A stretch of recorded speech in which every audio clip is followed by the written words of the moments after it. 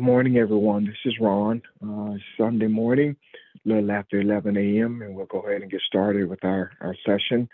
Uh, we will again start with questions and see if anyone has any questions from yesterday or anything else that may have grabbed your attention in the last in the since yesterday. Anyone? Questions, comments?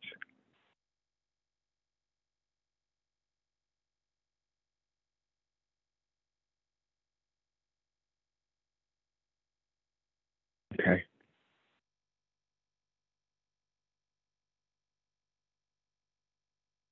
I hope that you guys are in a talkative mood.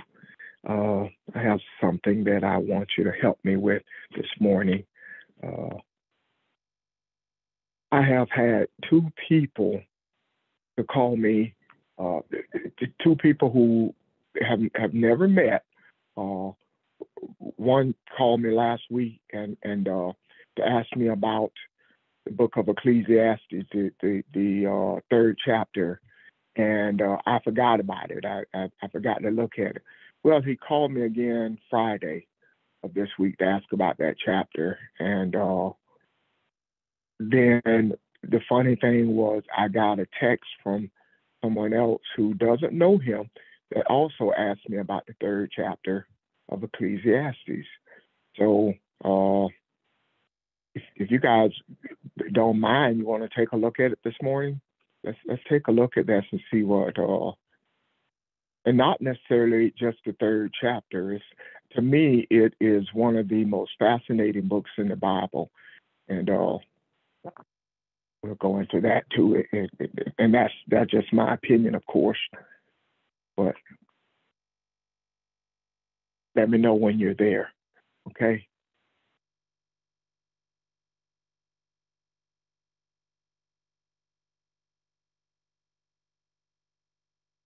So probably one of the, at least from my knowledge and my experiences, one of the least talked about books.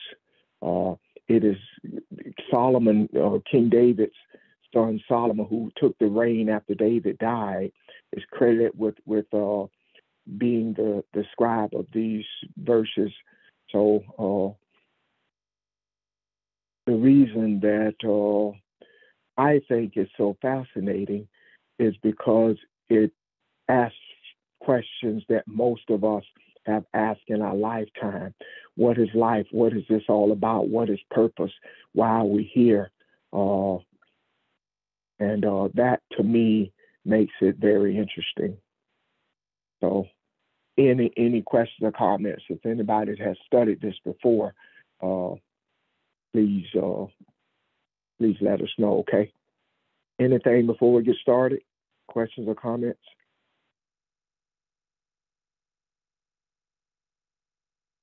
Okay. What I would like Ron, to do, yes, Ron, ma'am. who's supposed to have written this book? Do you know? Solomon, King Solomon. Solomon. Oh, okay. Yeah. That's what Thanks. I was going to go. Yes, ma'am. That's what I was going to go into a little bit. I'm going to go back to go back a little ways and look at First Kings, uh, First Kings and First and Second Kings and First and Second Chronicle kind of talks about David and Solomon's life. Uh, David was the king that took the throne after King Saul. Saul was the first king of Israel, and Saul kind of got away from who God was and started doing his own thing. And I'm just kind of paraphrasing it, y'all, just for sake of time, I guess. And God anointed David king. Well, David was king, and as the Bible description of David is, David was a man after God's own heart. Uh, David, however, got himself in trouble on several occasions. Uh, he was a womanizer. He had Uriah killed because he got Uriah's wife pregnant, which was Bathsheba. He saw her bathing, and he wanted her, and he sent his servants to get her. And when he laid with her, she became pregnant. She sent word to him. So Uriah was one of his people in his army fighting a battle. He sent for Uriah, and for Uriah, his purpose was for Uriah to sleep with his wife, so that Uriah would think that he was the father of the baby. But Uriah felt guilty because all of the other men were fighting. So he went to his home, but he did not even enter his home. He didn't want to see his wife because I guess he knew, being with her, sleep with her. So that didn't work. David sent word to have him strategically placed in the battle so that he could be killed. And so he was killed. And God punished David for it by the baby that Bathsheba had, the first baby, died. That was part of David's punishment. And as a result, David repents of it, and Bathsheba becomes his wife.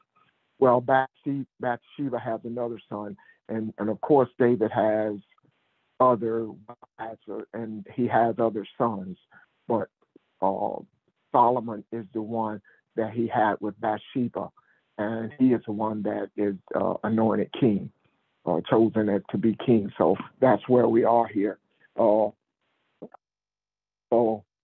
Any questions about that? Because I'm skipping a lot of stuff. It's a lot that went into that.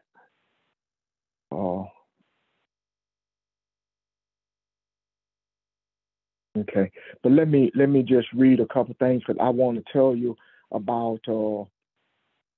I want to set this up so you can get a clearer picture of Solomon.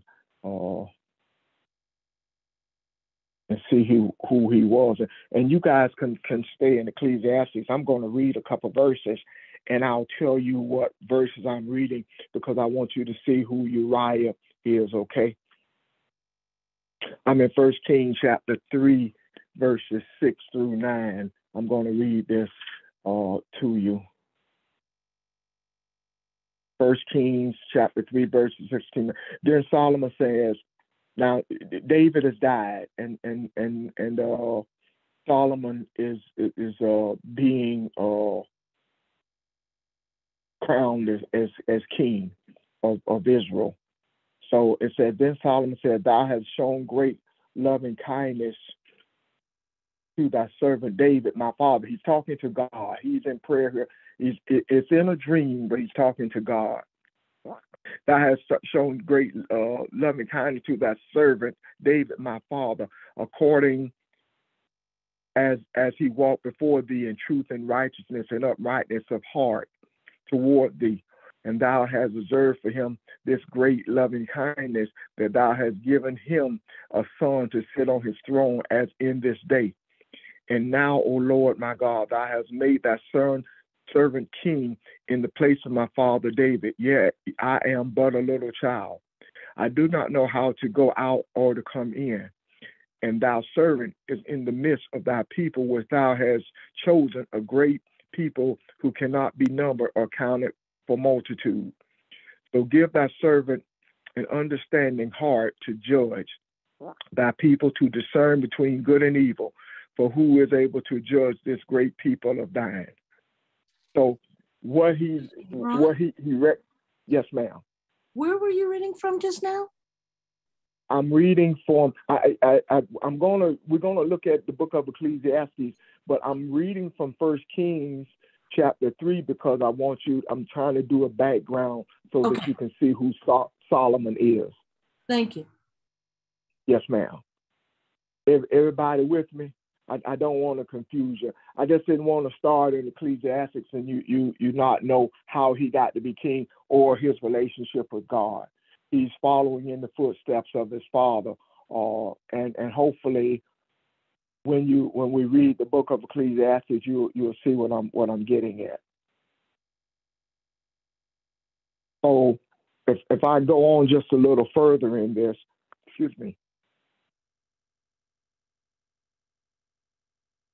in 1 Kings chapter 3, it says, and it was pleasing in the sight of the Lord that Solomon had asked this thing. And God said to him, because you have asked this thing and have not asked for yourself long life, nor have you asked for riches for yourself, nor have you asked for the life of your enemies, but have asked for yourself discernment to understand justice. Behold, I have done according to your words. Behold, I have given you a wise and discerning heart, so that there be no one like you before, nor shall there be like no one like you arise after you. So, and it goes on to talk about how God blesses Solomon and what he gives him, and all the riches. Solomon is credited with being the richest man in at least in his time in the earth. He was the richest. He was by far the wisest. And it talks about people coming from all over the world to test his wisdom. And and that even is how he ends up meeting and having a son with Bathsheba. With the queen of Queen Sheba. Excuse me, let me find this. So there was something else I wanted to read to you that I thought was extremely important.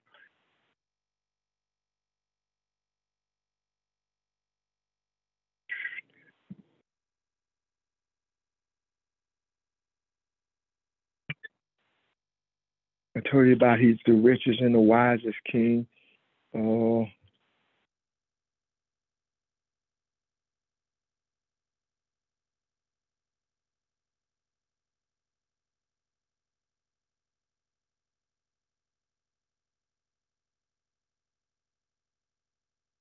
Now, chapter 11 of 1 Kings said, now King Solomon loved many foreign women, along with the daughters of Pharaoh, the Moabites, the Amorites, the Edomites, the Sodomites, the Sidonians, the Hittite women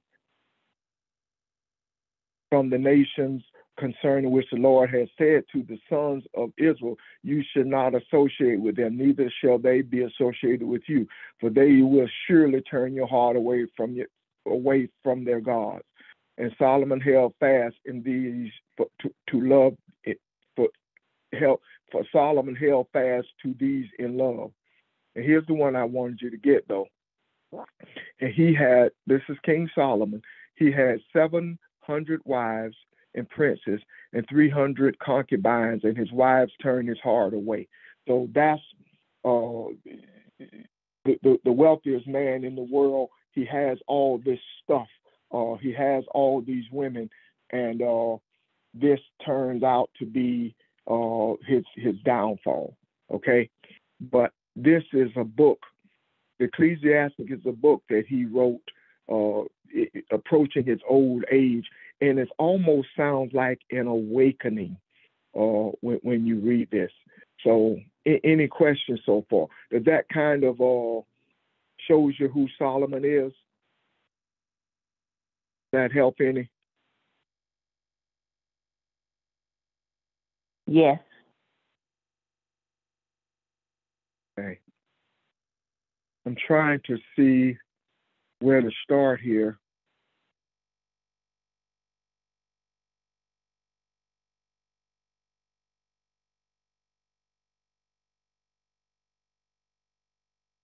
He said, I'm starting in chapter 2, verse 1 of chapter 2. And I said to myself, come now, and I will test you with pleasure. So enjoy yourself, and behold, it too was fruitful. I said to laughter, it is madness, and of pleasure, what does it accomplish? I explore with my mind how to stimulate my body with wine, while my mind was guiding me wisely, and how to take hold of folly, until I could see what good there is for the sons of men to do under the heavens for the few years of their lives. I enlarged my work. I built houses for myself. I planted vineyards for myself.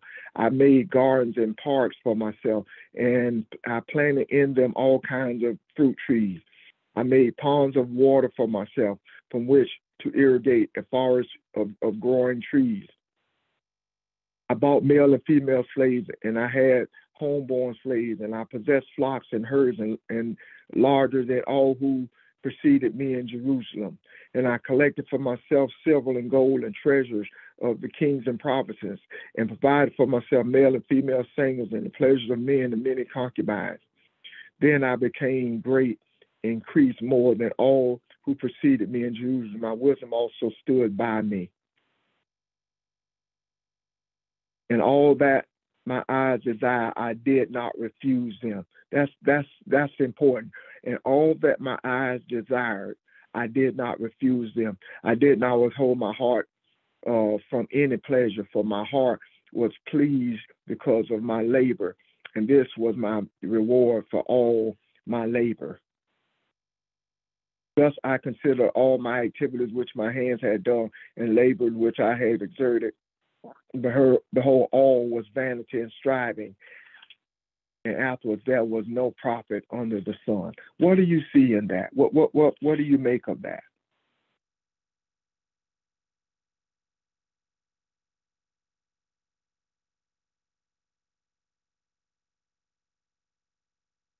There is there is a saying that we are all familiar with.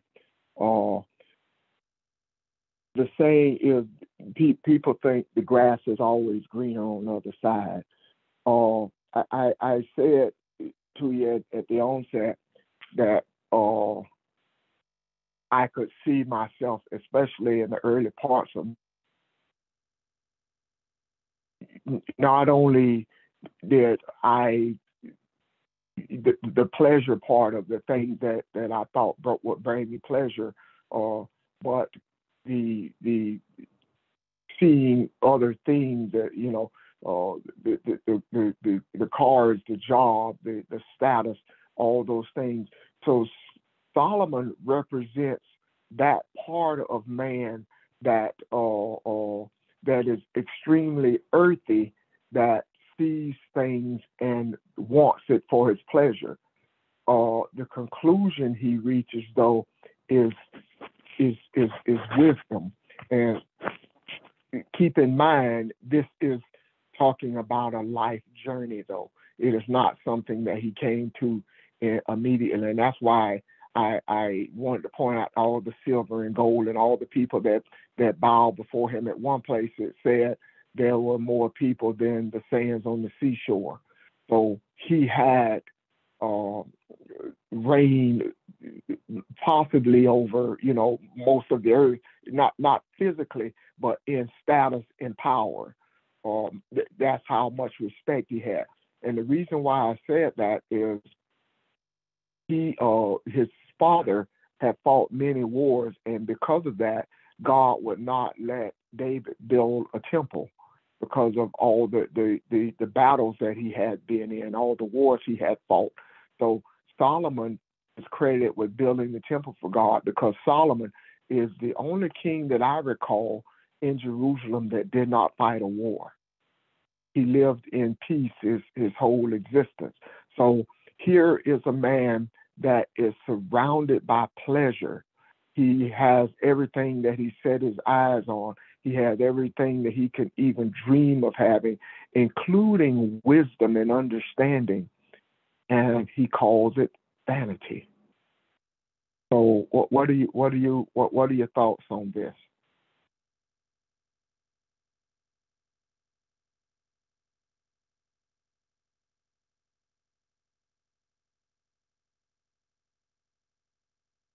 Nobody? Has anybody ever read this before? Read these verses?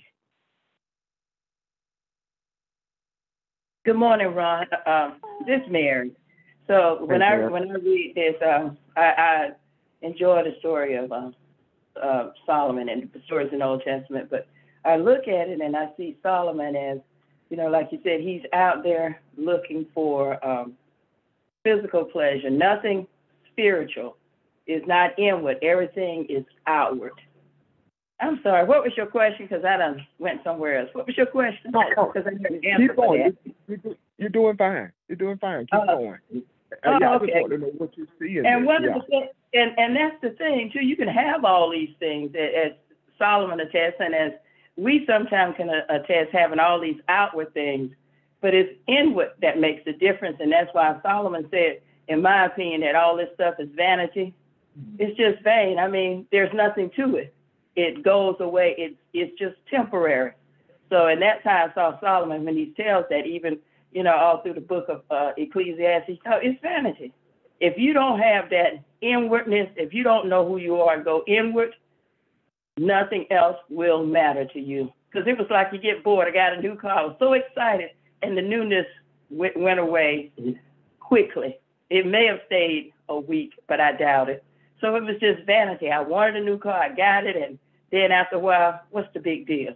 And that's how Solomon saw everything that he had with all these women, and they did draw his heart away from God. And then he come to realize, okay, this is not who I am. That's it. That's all I want to say. I hope that helps. Thanks. Yes, ma'am, it did. And the funny thing, Mary, this guy had over 1,000 women living in his palaces. It talks about 700 wives and over 300 concubines. He has all these women, and yet he could not find balance. He could not find his balance. They were pulling him in so many different directions. He lost track of who he was. The funny thing, though, that he says in here that I read for you was he kept saying, I did this, I did that, and I made these for myself, and I did this for myself. Look at how many times he says for myself. So his greed, his selfishness, and all that wisdom and everything, it says in here, one verse, and I don't know if that was included in the one that I read for you. God says to him, ask me whatever you please, whatever would please you, ask me for it. So he asked God for wisdom and to discerning how to judge the people, but he doesn't share who he is. He does not share the godliness that he has, because if you notice in here, it calls him the preacher. It calls him the preacher. So at some point, his relationship with the Creator increased, but the outward things kind of kept him at bay. So there's a lot in here. But as I said, what Pastor said something extremely important yesterday. He said we can dissect these verses, but we have to see how to apply them where we are today. And this one certainly does, as Mary said. At some point of this, some piece of this, all of us can see ourselves, or someplace we have been at some point of our lives. Ron? Yes, ma'am. Hey, this is Barbara. I was going to point out just what you did, the I and myself. For me. Yeah. I did this for me. I did this for myself. And the second thing I wanted to point out was everything I desired, all the pleasures I desired, I got. And it reminded me of the lust of the flesh, the lust of the eyes, and the pride of life. All of those things that Mary was just talking about, which is just, vain, carnal stuff. And even though he was, quote unquote, the richest man at that time, and he had everything that he desired, there was something that was still missing. There was still a vacuum in his life. Yeah. And as Mary pointed out, it was that spiritual aspect that was still needed and required. You're exactly right. You're exactly right. And, but can you see us in this? Especially as Africans, we have at some point in our life, I think we're growing out of it. At least what I'm saying is the people on the phones here who are seeing a mirror, seeing who we have held ourselves up to be, seeing what our desires are, and that is the part of what we have been talking about for last few years now, the bringing that ego under submission, bringing that part that sees through the eyes, bringing it under submission, and seeing what is true, what is real. So as we discussed yesterday, the holiness part of it is there comes a sacrifice. There comes a part of you where your eyes are open and you see who you truly are. And the sacrifice is letting all this stuff go, letting that ego go, letting those voices go that says, that looks good. Oh my gosh, she looks good. Let me have this. Let me have that. Let me partake of this.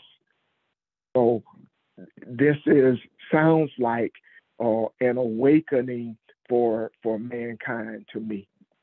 And I see everybody at some point in their lives in this. Anyone else?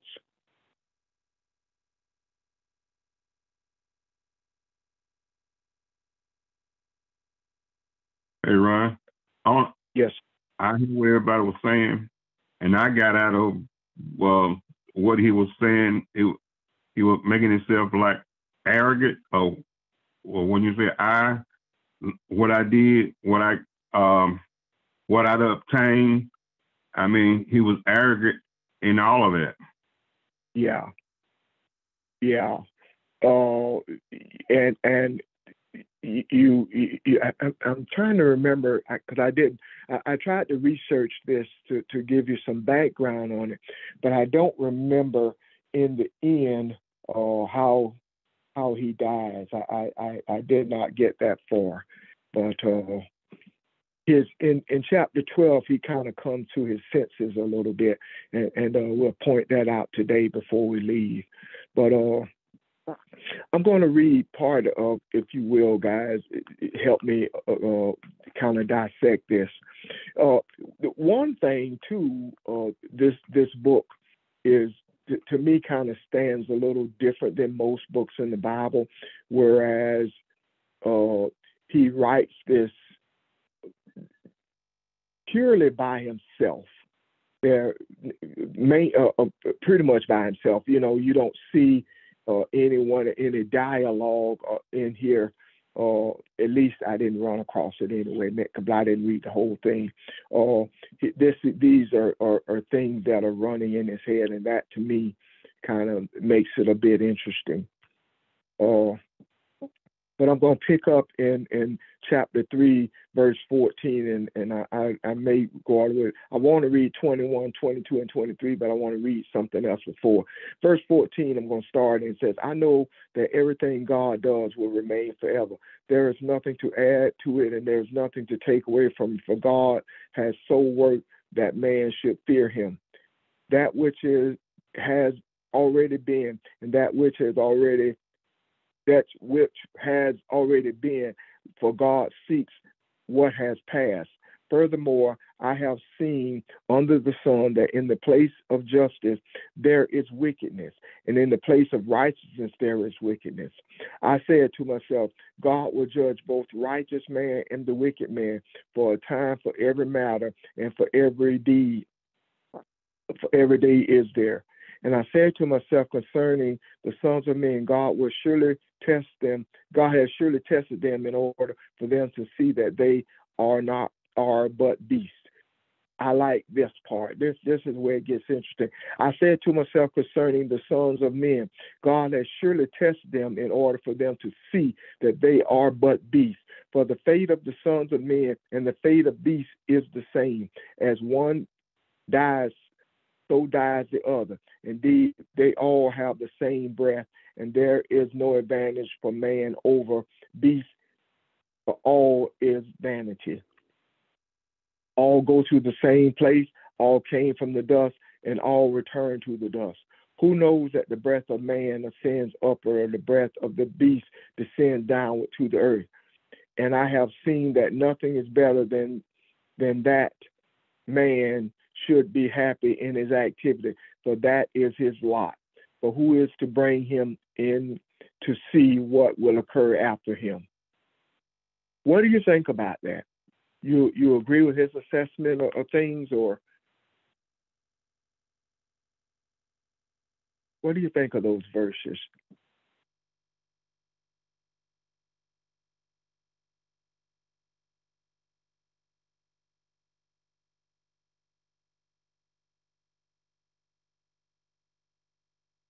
Hey, this is Barbara. Basically, what it reminds me of is that we talked about our animalistic behavior. Well, Solomon was talking about, the animals and man. And without that spiritual essence and awareness of it, and understanding of it, and a knowing of it, we just go through the motions, just like animals go through the motions. We breathe in, we breathe out like they breathe in, breathe out. Animals have no morals. They just do what they do to survive. And a man that is not spiritually underpinned will not have morals and will be greedy and will be selfish and will simply do what he needs to do to be on top of the next person and to get what he wants. I couldn't agree more, Barbara. When he talks about the state of the righteous and the wickedness, and watching the righteous, watching the wicked prosper. I like the observation. His total vision, though, shows no spiritual insight. Even when he himself talks about his own pleasures, it shows no spiritual insight. Now he says at the end of those verses, that chapter, who knows where the breath goes, whether it goes up or down, or the breath of man go up and the breath of the beast go down. So he's speaking merely from his flesh, but I guess the thing I've admired about it was that he's pondering, he's examining who he is, he's examining his life. This whole thing kind of reads of his life and his observations and the things he's experienced, and that journey to me kind of sums up a lot of mankind. Even today we see this. So the things that I see and say about him is not so much judgmental as it is an observation, because it does speak of the journey of man.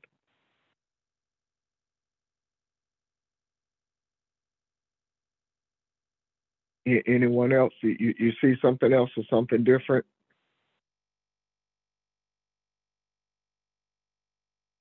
Hey, Ron. This is Raina. Hey, Raina. So as I listen to this, just in broad strokes, we talked about initially how David was not, I forgot what was said about him, but he had, I forgot the word you used, but he had slept with Bathsheba, even though that wasn't proper. Yeah. I look at Solomon and this idea of ownership of women, and it strikes me. And I guess I was wondering, as I listen to that, when we talk about children being your thoughts, what are spouses, and is a woman's spouse, a wife, the same as a male spouse, in that when you look at that spiritual level of what that means? Because I know the number of women is important, but the fact that they were women versus me as a woman listening to this, thinking, what if I were to put myself in Solomon's shoes? Because it's hard to, when all I see is someone who, slept around a lot. And, it was okay. Whereas for me at that time, it would not have been. So I have a disconnect there. And I guess I wanted to understand that more. And then the other, you just made the comment about what animals do versus what man does. And we talk about that, comparison, and yet animals don't destroy the world the way humans do. You know, when there's balance in nature that we have, in essence, we've worked to undermine. And so animals, just being animals, are able to have a balanced existence, whereas we, being of animal but now more spiritual, have this very disruptive impact. So those were just two things I really have more questions about than anything. What the women, a female spouse means versus a male spouse, and then the idea of balance for the spiritual creature that now is aware of itself in the way animals aren't, but creates more destruction as a result. Mm-hmm. Two very good observations, Rainier. And I too pondered the women part of it, and it was one of the places that I wanted to pause on. I did not have a lot of insight into it, except to say, you do not sleep with anybody without giving and receiving. So if you are connected to the Creator and you have slept with women from 1,000 different cultures and different backgrounds and different beliefs and serving different gods, that affects you. That affects your thinking. That affects who you are. And all of this does not bring him balance. If you think about, we've talked about this before, the masculine and the femininity, as you pointed out, the balance and that brings, and the oneness. So there is no opportunity here for oneness. There is no opportunity. So that's kind of not what I'm asking, though. Okay. When you first read this, I had a flashback of childhood and of church discussion, maybe when I was in Bible study or something, but it was like with adults in the Bible study. And they were talking about this verse, and they were discussing it, and at one point they talked about how it was the women that led Solomon astray. And the guys kind of looked at each other, and yeah, it was the women, you know. And this idea of, again, female energy being what brings the downfall of the man is a big part of what that verse is saying. He had all these women that even led to his further, you know, and that's why I get back to the symbol of a female or a female spouse. Like in Job, we talked about the children being his thoughts, but what is that impact of male and female? Because to me, this is very anti-female kind of scripture, frankly. Yeah, let me get back to it, because it says something there that I want to point, that I thought was extremely important, and I may have read it. Can I comment? Yes, of course. Rainier, all of that is a matter of interpretation, but if you look back at verse 11, it says, he has made everything beautiful in its time. Also, he has put eternity in man's mind. And verse 14 says, I know that whatever God does and does forever, nothing can be added to it, nor anything taken from it. God has made it in order that men should fear before him. So he's put eternity in man's mind, meaning he has made us Elohim. Man, whoever, has taken it and twisted it and done and interpreted it in the way that he needed to make himself feel good, blame it all on the woman.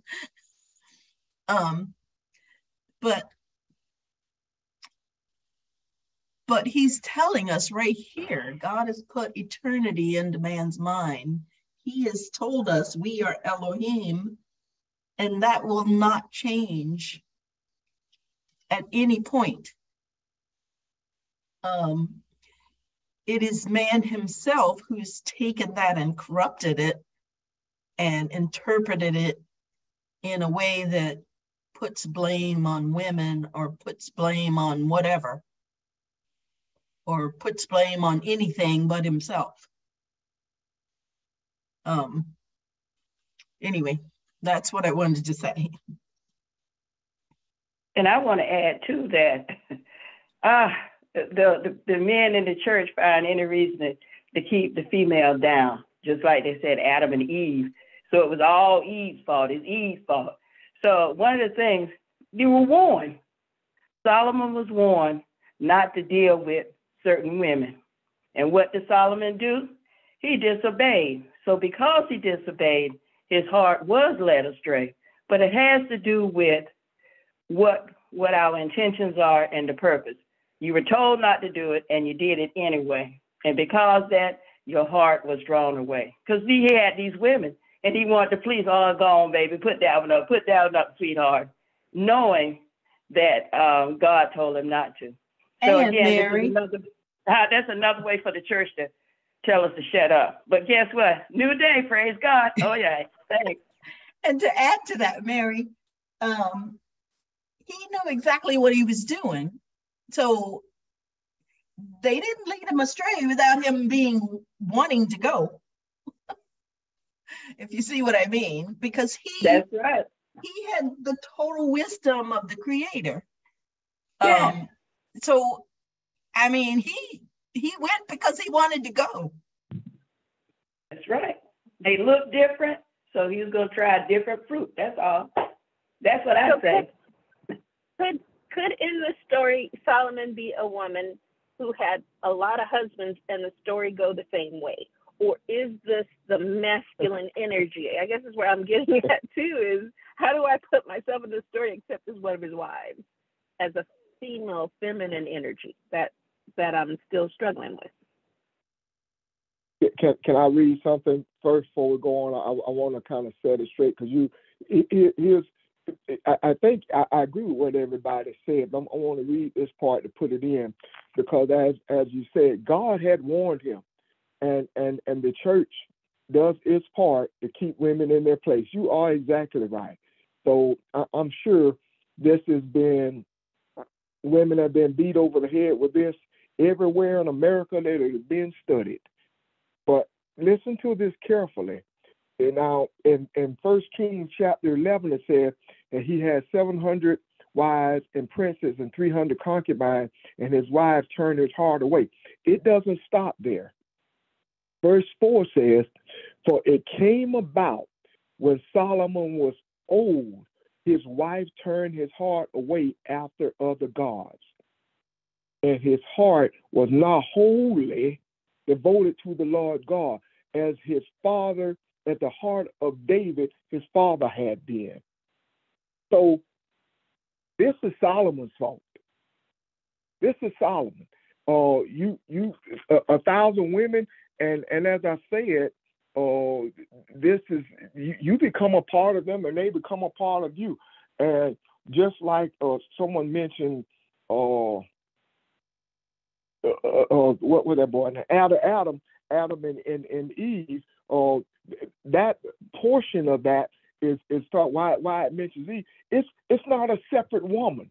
This is not a separateness that Eve did something and brought it to him and he didn't want to do it. This is him right there.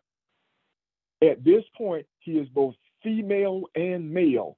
And this is saying that portion of him that supposed to be spiritual, that portion of him that's supposed to have this discernment, this is what he desired to do. And that is why it said it looked good in her sight. It looked good. So it had already played itself out in his mind. So this thing said it happened when he was old. This thing is something he's been contemplating for years. Every time he's with one of these women, he gets further and further and further away from who the Creator is. So this hasn't to do with the women. It has more to do with Solomon. but you're not going to hear it. You're not going to hear it talked about that way. Yes, sir. Yeah, I see Solomon not as a person, an individual man with all those females in his life. I see Solomon as a message. Regardless of how close you are or think you are to the Creator and how faithful you feel that you are to carrying out the desires of the Creator for your life, without regard to how much feminine energy you're in the midst of, you still have the propensity to manipulate that energy or to take advantage of it. And I see Solomon as being an example of a method, saying, do not think that you are beyond falling into a space that is adverse to what you were brought into the earth to do. Solomon was extremely manipulative when it came to females.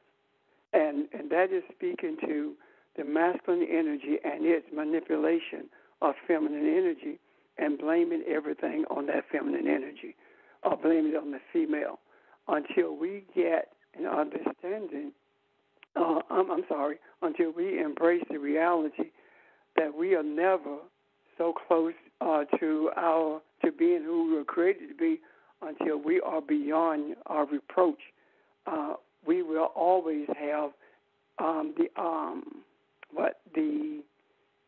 we will always be subject to our failing on our journey to balance. So I don't think we can discuss this as a man with 1,000 women. Thank you. I agree with you, Pastor. I saw that thought, man. I meant to look that up. I'm gonna tell you what it reminded me of when I thought about this, and I didn't write it down. I remember going back and looking at both sides of Abraham and the 12 sons and the one daughter, and that representing balance. And here he is, this being almost the total opposite of that, and speaking of that as an imbalance of who he becomes. But yeah, I see everything that you said there. But Rainier, does that answer your question? It helps. I think it's how to move away from that idea of a man with 1,000 women and 1,000 women, kind of their impact on them. Yeah. Because I do get stuck there when I read this one. And like I said, I think it was that early memory and just feeling a lot of shame being a woman who could lead a man astray. It was an early lesson that said that, women are poison or what have you, and have this adverse impact on men. Good morning, everyone. This is Sheldon. What I've been thinking about, Rainy, as you've been, as we've been having this discussion, is that this is, clearly as been mentioned, this is definitely coming from kind of like a blaming and from a very patriarchal standpoint. From the man's point of view, which we know most of the Bible is written kind of like in that way, and at least in the way that we have it today with our current version. But this is just a lot of gaslighting. This is no different than me over indulging in eating and then blaming the food for being so tasty or looking so good and tempting me, and not taking the responsibility of myself and just overindulging. So how this relates to everyone in a sense is kind of, we talk about balance, over and indulging in a sense in a thing to the point where it completely takes over us, and it is the more so the author of our life. It is running our life or dictating everything that goes on, so to speak. and we have, in a sense, fallen off center with who and what we are, and it's not us controlling our life and our experience and being grounded and being one with the Father and who we are, etc. It's just more so that we're being led by this overindulgence of a thing that is completely taken over. It essentially is an addiction, if you want to think about it in another sense, and what was happening with these women. I'm finished. That helped Sheldon, because as I read this too, I thought he must have been a nymphomaniac to have so many. Yeah, I just thought about, and I never thought about it till you brought it up, but I was just like, this is essentially the same thing. I'm overeating and I'm just blaming the food. Food can't be blamed for that. Like that's ludicrous. The food fault that I keep overeating is no different.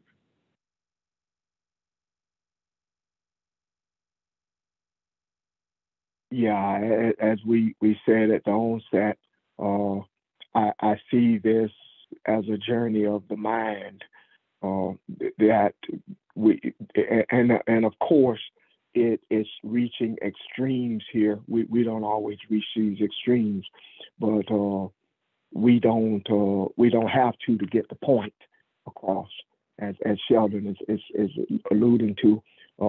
He had in this analogy here, the resources are there to indulge yourself in whatever is pleasing to you, and that's part of the main message, the overindulgence. And Ron, right quick, I do agree that most likely is a situation where Pastor Richard mentioned just now too, in terms of manipulation. So even that plays a role in terms of, okay, he has all of these women. In a sense, he has some type of course, power over them, so he can make them do whatever it is that he wants them to do, or take advantage of his position in terms of this being an opportunity for them as well. So even in that dynamics, as we are connected to everyone, et cetera, that in itself is a whole nother area where I don't want to say it tears down the self, but in a sense you become more and more disconnected when you take advantage of or manipulate your, I guess in this sense we'll just say neighbor for your own gain. Like that in itself very subtly takes us further away in a sense. So there's a lot going on here. You want to go further. Also, the thing that does when we do that devalues the godliness of the other person as well. So it's a lot going on, and I do think going through this and all of this throughout his life is what brought him to that understanding that all the stuff he's been doing is, pretty much just empty, because it wasn't fulfilling him in the way that any other person or the vast majority of the people or the general person would have thought, hey, this would have been great, this would have been a life, so to speak.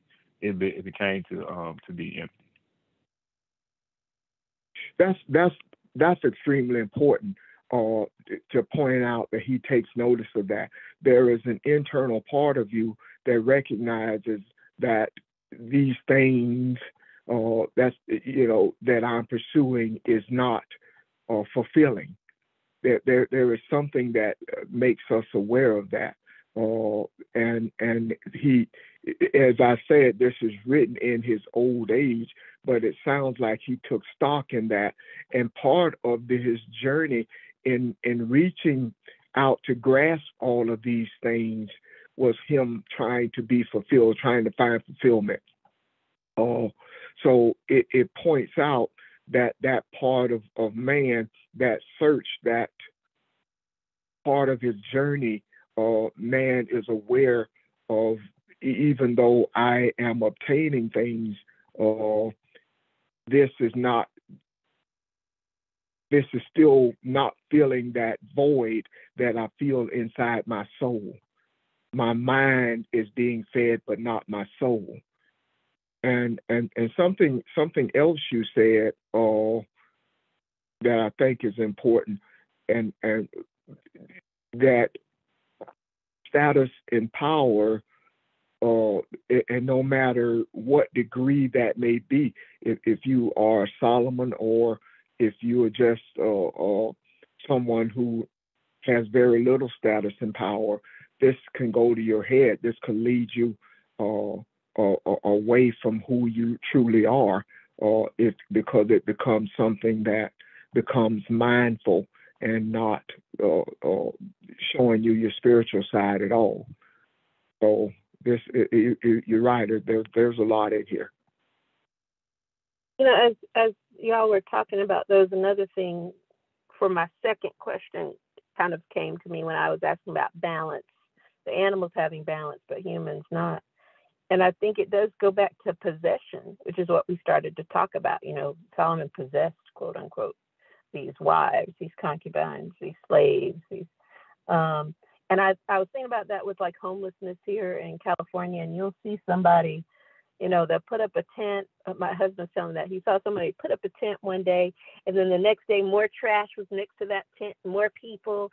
And what always got me about that is I see homeless folks setting up encampments, and what starts to happen is surrounding their encampment is all this trash. And I know part of that is they don't have trash cans, but part of it goes back to possessions, right? You know, even if you see someone in New York with a big shopping cart, it's not enough for me to carry what I need. I've got to carry all those things I think I need for the future, and I do it in my daily life. And I think that's part of what drives mankind to be off balance with the world. We think we have to possess all these things for our comfort, for our future, for our children, for our whatever, fill in the blank.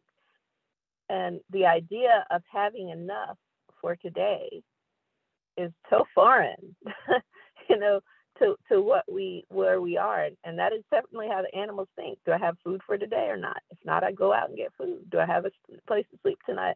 You know, if not, I go, you know, find a place to sleep. It is very hard, I think, for us to break that mold of what we've been taught.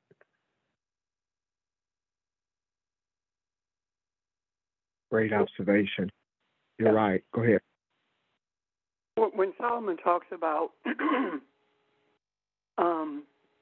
men like beasts, when it said God has chosen them, but only to see that they themselves are as beasts, for the fate of men and the fate of beasts, they have one and the same fate. The question becomes, why is that? And if you go back up to the previous verse, you'll find out why I think. Solomon said, I have observed beneath the sun, in the place of justice there is wickedness, and in the place of righteousness there is wickedness. I mused, God would judge the righteous and the wicked, for there is a time for everything and for every deed there. So what is Solomon saying? Solomon is saying in the place where there should be justice is not, is wickedness. And in the place where there should be righteousness, there is wickedness instead of righteousness. Therefore, man is no different than the beast. Can you see that?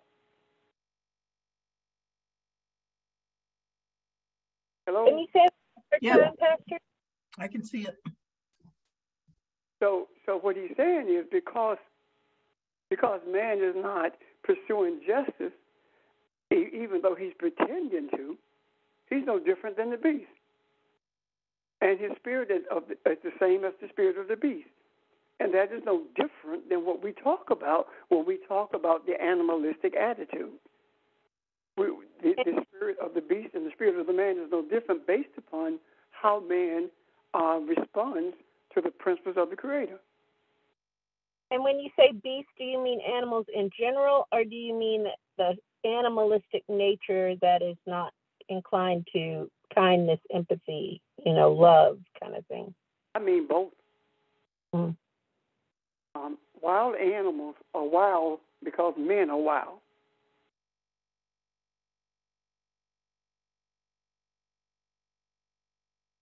Why is it that there are people who are able to coexist with what we call wild animals and they don't bother them? Yet there are others who are unable to do that.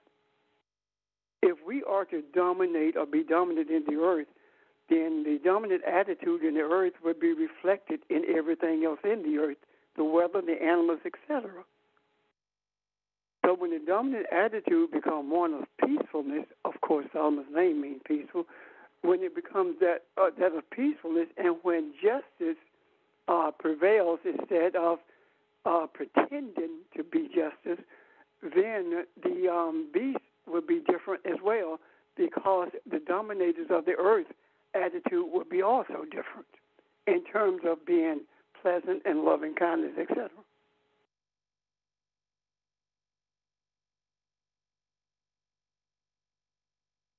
Question make sense?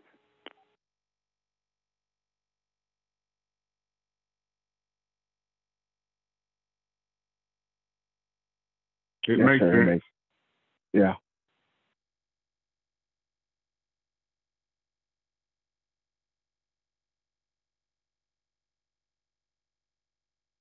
I'm gonna read something else to continue the discussion, y'all. Okay. I'm gonna read portions of chapter 4, and this is 12 chapters long. And when I first started reading this, as I told you, someone mentioned to me about chapter 3. Just looking at this, the whole thing is almost like you just can't read that portion of it. So while we're here, there are a couple of things I want to get to chapter 5 too, but I don't know if we will today. But let's keep going as much as we can. Then I looked again. I'm in verse 1 in chapter 4.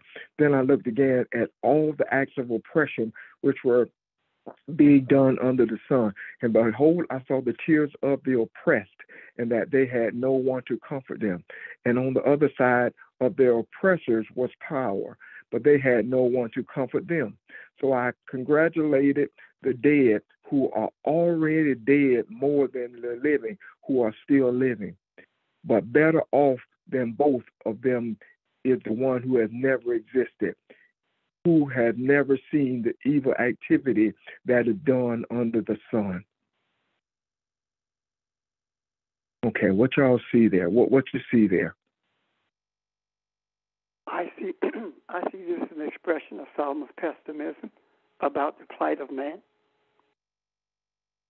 That Solomon sees the same thing that we see now, and when we talk about don't get caught up in what your eyes see, stay focused on what your desires are, and that is balance. I see that at this point Solomon is writing about, or Solomon has, or been expressive of the pessimistic attitude of man, when all the thing he sees around him is the oppressor and the power that the oppressor has. And there is no one to comfort the oppressed, neither the oppressor, which means that the oppressor is in the same place where the oppressed are. The oppressed does not see a way out, and the oppressor does not care about finding a way out for those who are being oppressed. That's what I see. What you just explained is a thought I've had for years, and I may have expressed this with you, Pastor. There is not a thought that takes place in America that does not consider the African. And it's mainly how to keep him oppressed. But what the oppressor doesn't see is how much further would both people be if that was not your focus. So if you focus on being the oppressor and setting up your laws and governing your land that way, how much more is it holding you back? So we see in this that the oppressor is more enslaved than he who is oppressed, because his mind and his whole being is a part of what he's doing. So he does not even have time to enjoy the fruit of his labor or the fruit of the other man's labor, because his mind is totally on that other man and keeping him down. So he is the one that is being oppressed and not recognizing it. Well, you can't keep a man in the ditch unless you stay there to hold him in the ditch. Yeah. Yeah. I think. Sorry, go ahead. I'm sorry, go ahead. No, ma'am, go ahead. I think verse 4 is pretty profound too, because it says that, then I saw that all toil and all skill and work comes from a man's envy of his neighbor. This also is vanity and is striving after the wind. I think that's pretty profound because in our society, it seems like that's very, very true. People go after whatever they go after in work or in their lives because they're envious of what somebody else has, or they want to be more powerful or more influential or more whatever than their neighbor. Yeah. So anyway, go ahead. Yeah, I'm also looking because it's so much in this that we're kind of skipping around. But look at verse 6, and one hand full of rest is better than 2 fists full of labor and striving after wind. We're always finding room to do more. We're always in action. We're always, because that's what we've been taught or shown that is important, that we're always after something. We're always after something, but what is the something? How do you know when you get it? What value is it to you? So, I'm sorry, Ron. I want to look at what Audrey saw. Okay. When you talked about men being rival to their neighbor or men being jealous of their neighbor, what did it say about that? It's futility and vexation of spirit, which means that it is frustrating and it causes anger, internal anger, because he's jealous of what the neighbor has. And then the next in verse 5 it says, the fool folds his hands and eats his own flesh, which means that the fool destroys himself. And better is one handful of pleasantness than 2 fistfuls of labor and vexation of the spirit. And all he's saying is that it is better for you to find pleasantness within yourself than for you to seek what someone else has or to be jealous of what they have. This society is built on jealousy.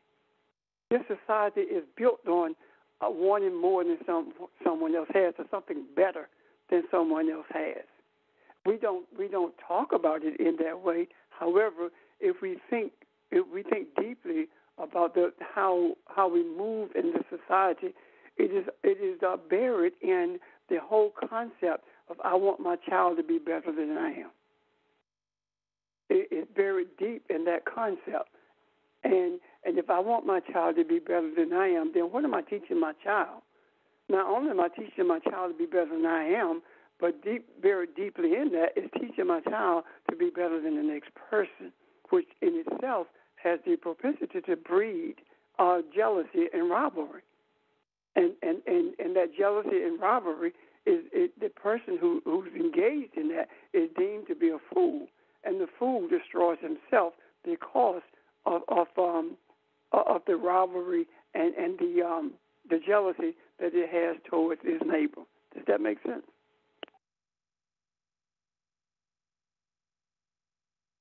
Yes, sir. Audrey, does that coincide with what you were talking about? Yes, exactly. Thank you. Thank you.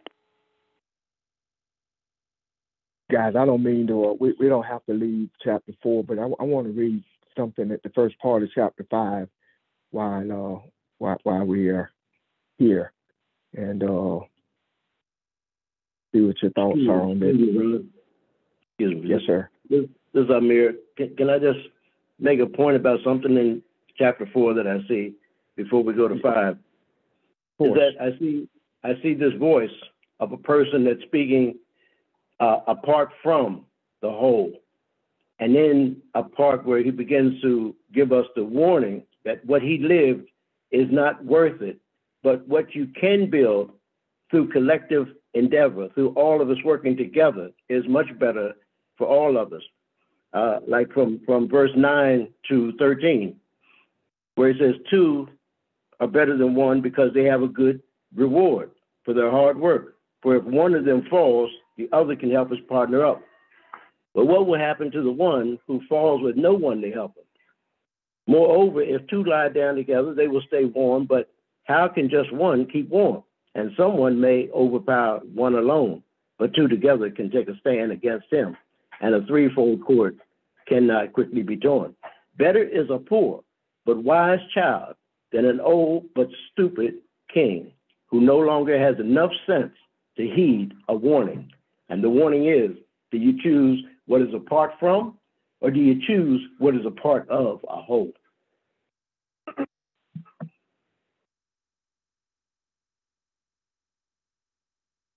I'm done now. Okay, thank you. This is full of wisdom. It is, and as I said, these are anyone who has turned his heart inward to either see the Creator or even more so question who He is, has had some of these thoughts or some of these. So it is in anyone else. One more thing to interject, Ron, please, is that, you know, there's 3 different ways of sight. There's hindsight, looking in the past, foresight, looking in the future. But today what we need is insight. And this is what this whole study is about, more insight. Insight, yeah. I like that. Thank you. I also think that what's happening here is this whole story is giving us insight into, as Mira said, insight into where we are and where we've been and where we are to go. It talks about, or alludes to anyway, the popularity that Solomon enjoyed. You can enjoy popularity, but popularity only lasts for a season. It doesn't last long. It always falls into disfavor. And the reason it does is because if you buy into popularity, then you have a tendency to stop looking inwardly and start looking outwardly. And what you see when you look outwardly is all the accolades that are being bestowed upon you, and you fail to take care of the inward thought and to deal with you as you are really created to be, and you begin to respond to the external accolades, and you lose sight of who you really are. And when you do that, then it becomes all about who you are and what you own and the power that you have. Does that make sense? Yeah, it does. And I've seen that in ministry a lot. You know, really good men who get caught up in, the idea of, man, he can preach, or he is very popular, and then lose sight of the whole idea of the calling itself, and end up on the top of the world of popularity and being rewarded for it in a monetary way, and never being able to get back to where they fell from, or get back to the understanding of the calling from the beginning. Thank you.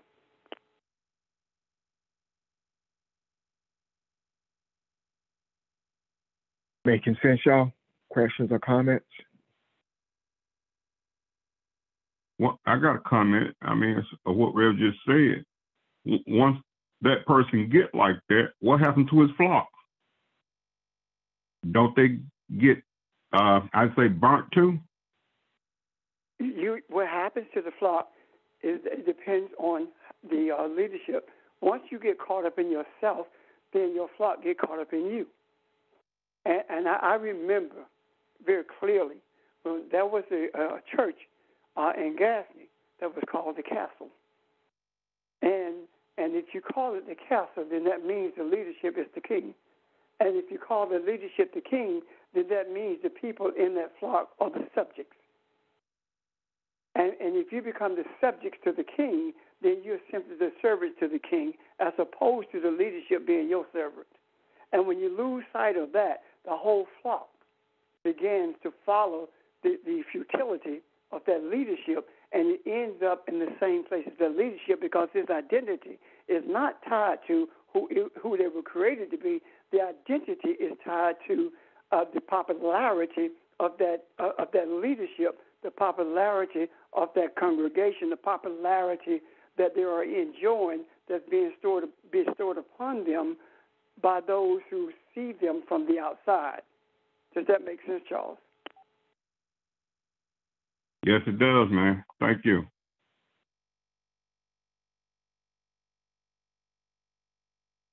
Anyone else? Questions?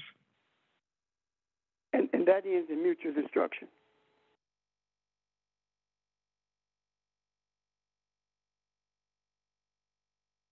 I'm going to read this, guys. I ask you to continue the discussion, okay?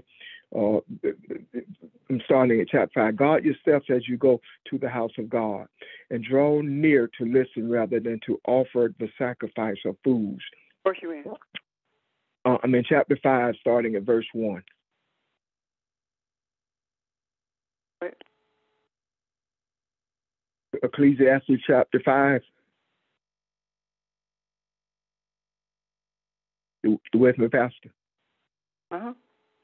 Okay. Guard your steps as you go to the house of God, and draw near to listen rather than to offer the sacrifice of foods, for they do not know that they are doing evil. All right, slow down. You're reading too fast. Okay. Do not be hasty in words or impulsive in thought to bring up a matter in the presence of God. For God is in heaven and you are on the earth. Therefore, let your words be few. For the dream comes through much effort, and the voice of a fool through many words. When you make a vow to God, do not be late in paying it, for he takes no delight in fools. Pay what you vow. It is better that you should not vow than that you should vow and not pay. Do not let your speech cause you to sin, and do not say in the presence of the messenger of God that is a mistake. Why should God be angry on account of your voice and destroy the works of your hands? For in many dreams and in many words there is emptiness. Rather fear God. Okay, what do you see there? What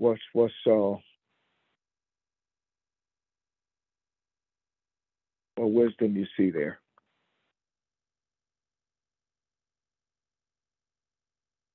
Well, in that first verse, what I see is that that when you talked about hold your tongue and not be rash with your mouth when you in the presence of God, have few words. Don't have excessive. Don't talk excessively, because the one who talks excessively betrays himself as being a fool.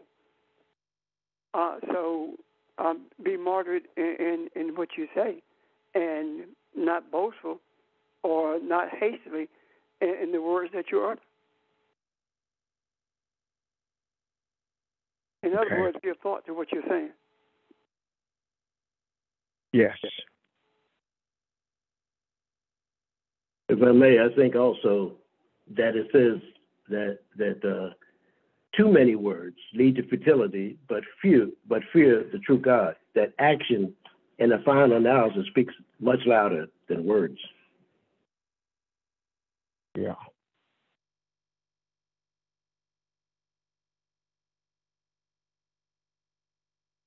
And it talks about fulfilling all your promises. Yes. Stay true to your word. Don't utter words just to be uttering them. Don't make promises just to be seen or to make someone feel good. Be true to what you say you believe. Hold fast to what you know the truth to be.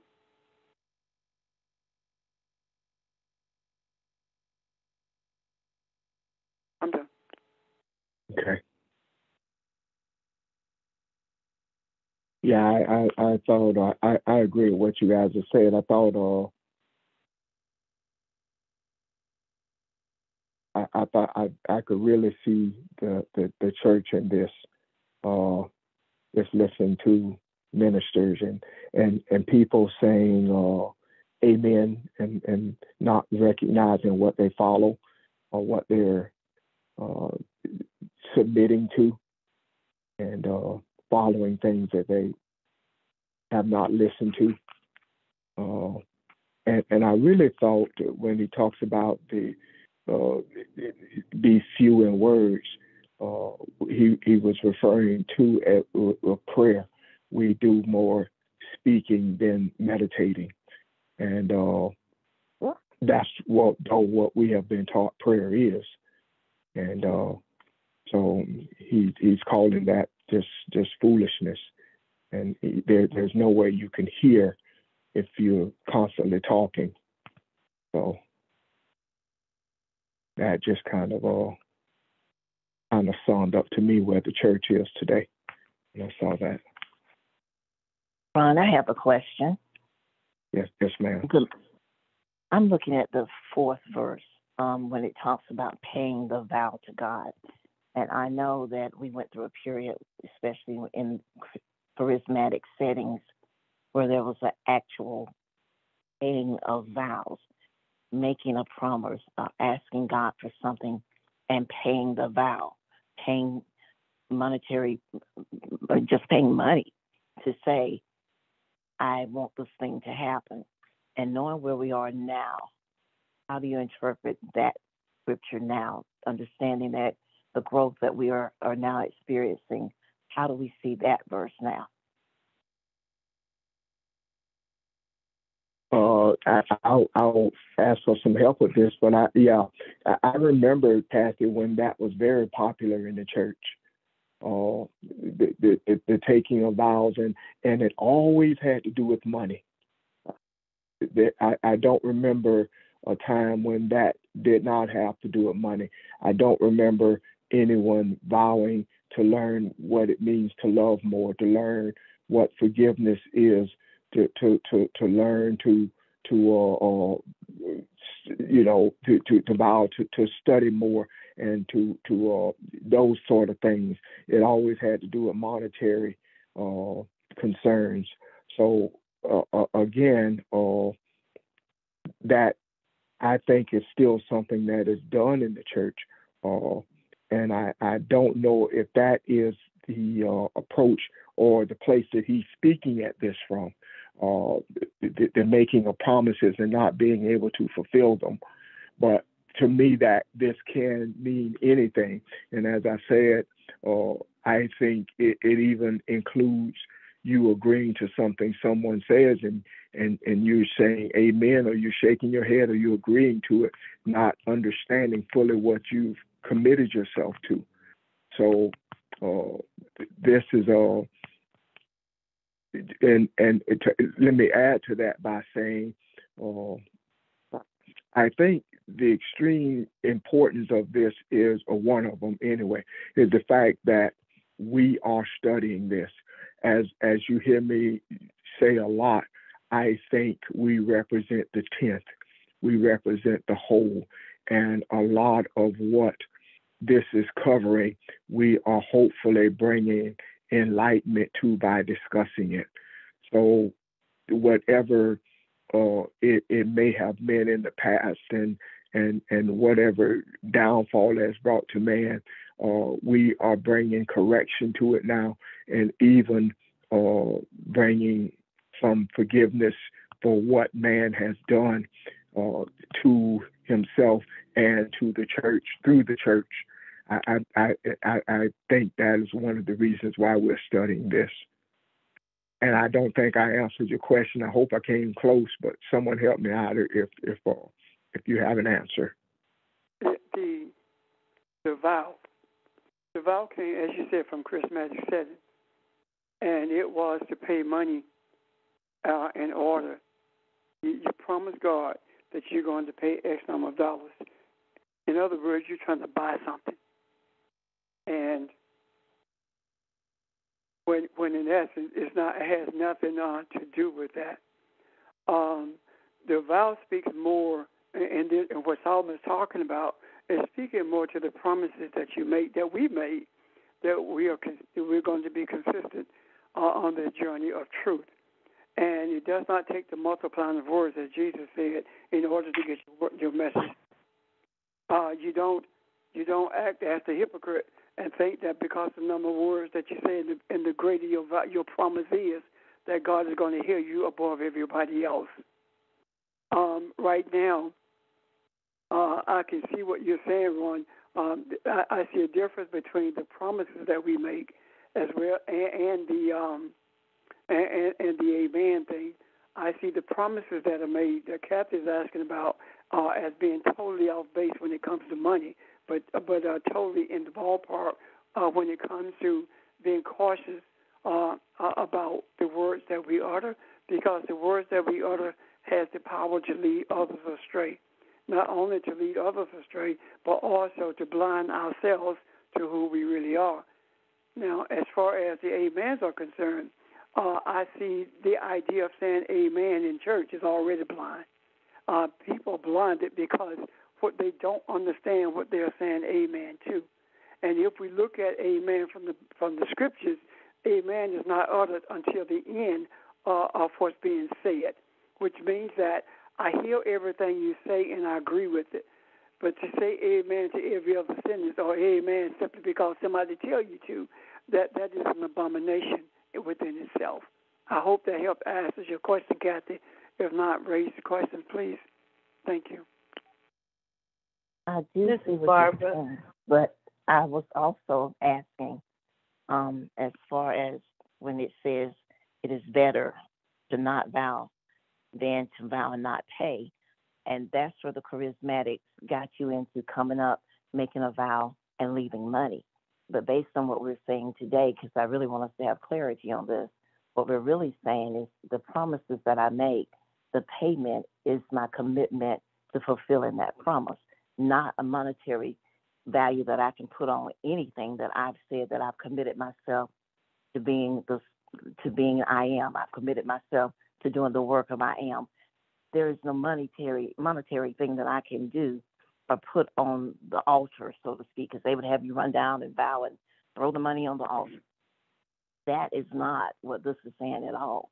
It is saying it is better for you to hold fast to the promises and fulfill the promises from the inside out, as opposed to worrying about paying with money to try to say this is going to keep me. I mean, how does the money, how did we ever think that the money was going to keep me true to my word? And so I, as I was thinking about all of this and listening to what was being said, your words being more committed from the inside out, all of this ties together. But I just wanted to make certain that we did not miss how in the past, how really, when you think about it, ludicrous it is to have thought that running to the front, throwing money at the altar, and making this promise and saying, now I'm going to fulfill it. There's nothing material-wise that in any material way that is going to help me hold fast and true to the promises that I'm making.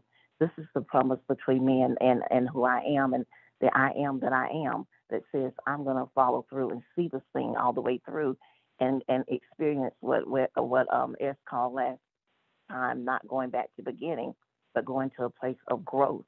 That growth comes as a result of my commitment, and it's not about any monetary value that we place on the words that we speak. And I just wanted to make certain that we were seeing this the right way. Thank you. This is Barbara. If I can add to what Kathy said, I thought about as Kathy asked the question, Micah 6:8, which talks about, what is required of us to love God and mercy, and to walk humbly, love justice, love God, and walk humbly. I'm sorry, I got it. Anyway, Micah says something about being humble, loving each other, and being merciful toward each other. And I agree with you, Kathy. How much money is enough money? There's not enough. But when you said inside out, the inside out to me is the loving of who we are, and loving of the Creator, and therefore loving the other, because the other is me, and to making decisions in and showing mercy, and being righteous in the way we live. In other words, we live what it is we say, and so our words don't have to be something we verbalize. It can be how we live, and if it's in accordance with the Creator, that's all I owe. That's what's required of me. Thank you. Thank you. Absolutely, I agree 100%. Thank you, Barbara. Well, when you get to verse 9, it talks about those who love money are never satisfied. So that in itself would speak contrary to what the vow is supposed to represent. I'm done. Yeah, my Bible is verse 10, but it says, "He who loves money will not be satisfied with money. Now, nor he who loves abundance with its income. This too is vanity." Wow, that's a mouthful.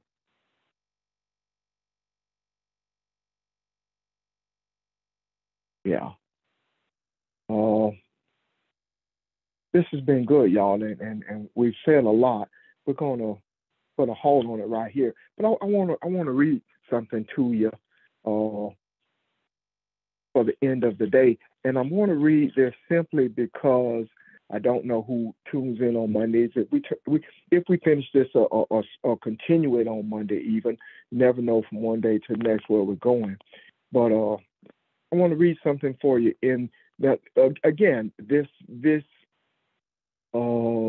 book is included in his his walk in life. This is talking about Solomon's life here, and his observations and what he's learned.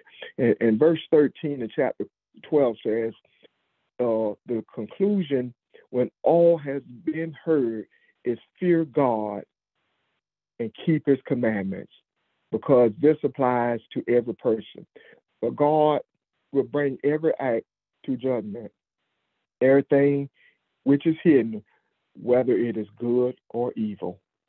So that is his conclusion. And again, I said, this is written in his old age. This is talking about his journey. And it actually does show his wisdom, because even though he talks about it, he explains to you that, yeah, not only I included folly, I intentionally did things that I knew that was nothing but pleasurable to me. But in all of it, he was looking to see if it brought him anything valuable, not just pleasurable, but something of value to it. And that is those things that he's saying, you know what, this too was emptiness. This too had no value to it. So I just wanted to read that in case, because, from one day to the next, you don't always have the same audience. So if you guys have time to conclude reading this or not, I just wanted you to know what he concludes at the end of this journey that he's talking about. Okay? Any questions or comments on any of this? This has been a very good discussion. I've enjoyed this. And we'll see where we are tomorrow at 6 p.m.